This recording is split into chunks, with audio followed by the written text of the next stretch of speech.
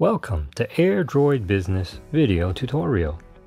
In this video, we will learn about the newly developed Easy Remote Control, which allows you to control your devices quickly after enrollment. The advantages are you don't need to root your device or perform other additional procedures to start controlling your device. A few clicks during the setup process is all it takes. There are some limitations. Please refer to the link down below for more details. Before we start, please install the latest version of AirDroid Business Desktop Client and the Biz Daemon. For more details, please refer to our onboarding tutorial. The link can be found down below. After installing Biz Daemon, we will start the enrollment process and the system will check the required permissions on your device.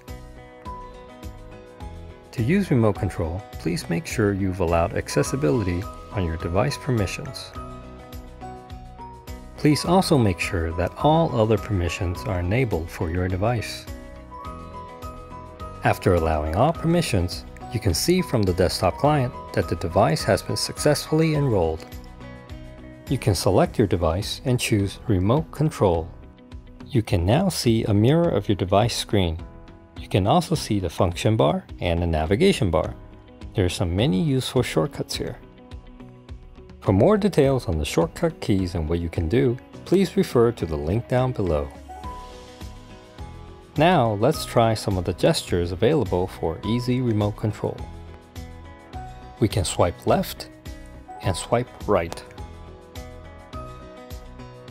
We can swipe up and swipe down. We can go into settings and make changes. Let's click on the camera.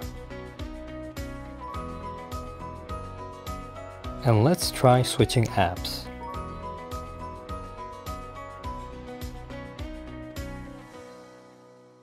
To further understand other features of AirDroid Business, please refer to our other tutorial videos. Thank you for choosing AirDroid Business.